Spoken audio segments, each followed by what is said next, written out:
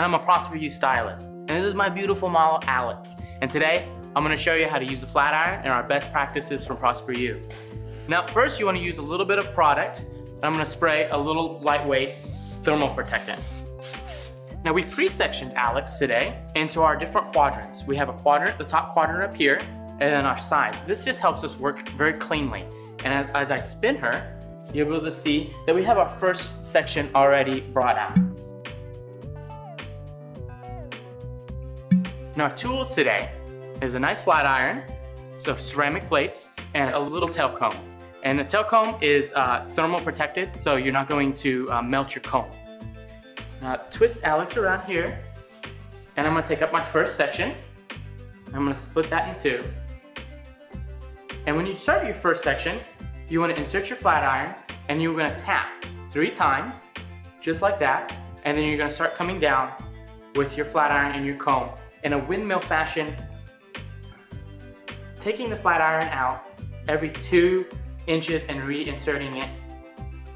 And then when you get to the ends, you want to just make sure that you spend a little extra time on the ends. A lot of times people will rush to the ends, and what happens is the ends will start to expand and you'll get a lot of frizz down at the bottom. So you need to make sure that you want to control that. One other tip is to make sure when you're flat ironing that you're adding a slight bevel with your wrist. I come in, I do my 3 taps, and I come with my comb, and I'm actually beveling slightly just with my wrist. Still doing the windmill, and being very cautious on the ends, not to rush the ends.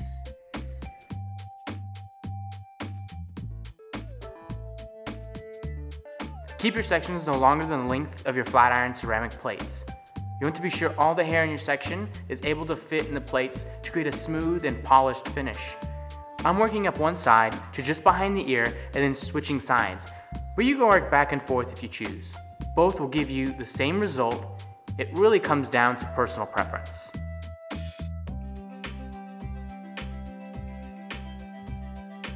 Now that we finished flat ironing the back, we're gonna move off onto the sides. And this haircut was cut with forward graduation. So we're gonna take diagonal sections just like the haircut.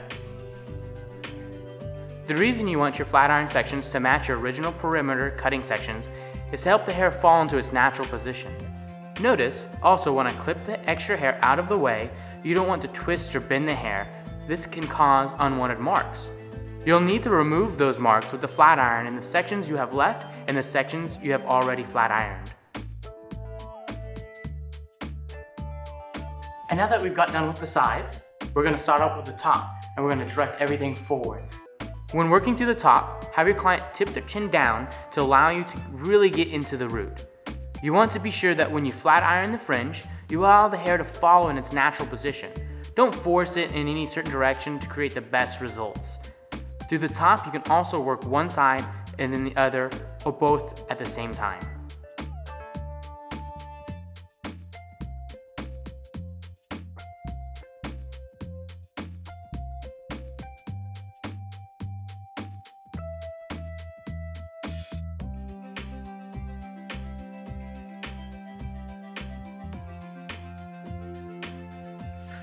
All right, and that's my finished style. I'm just gonna have Alex shake it out for me a little bit. And this is just a fun way to style the hair. There's multiple ways to style it when you take it straight. It really compresses the cuticle, really adds a lot of shine to the hair. And the client can easily recreate this for themselves at home.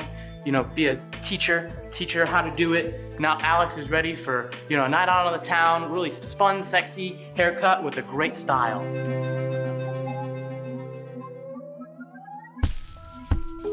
Great for any hair length and texture, it allows you to create a polished, smooth style. When flat ironing, you want to work in similar sections to how the hair was cut.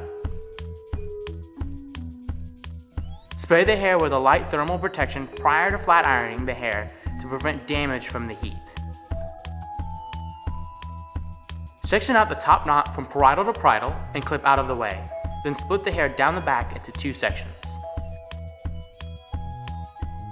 Take your first subsection, about 1 inch in width, and insert the flat iron parallel to the parting.